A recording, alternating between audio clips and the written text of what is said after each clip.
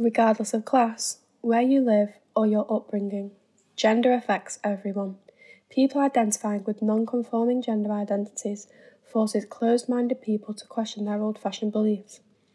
More people in the public eye are coming out as transgender, such as Caitlyn Jenner with her massive following on Keeping Up with the Kardashians and Nikki Tutorials on YouTube. This opens the conversation and gives the confidence to generations, young or old, to be true to themselves with whatever feels comfortable to them. This investigation will focus directly on bringing light to all different gender identities, whilst also bringing attention to the awful truth behind the treatment of transgender, gender fluid, genderqueer, intersex, and non-binary individuals.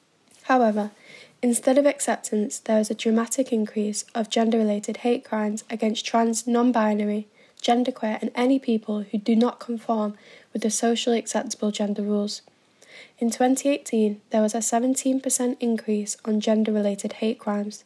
Through primary research and secondary research, there was found shocking statistics to indicate discrimination in the LGBTQ community. 21% of LGBTQ people found to be discriminated in the workplace, whether that be employability or pay. In a social media experiment conducted via Instagram, 53% of people disagreed with non-binary, 38% of people disagreed with trans, and 36% of people wouldn't use someone's pronoun if asked.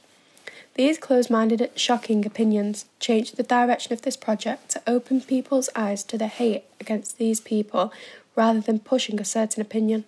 In the past, barriers had been broken down, destroying social norms.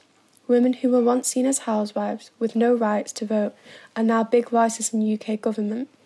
Racism, although not completely abolished, is very scarce in today's society. So the question proposes itself: in future generations, will they look back in disgust at how humans were treated who just identified differently to social norms?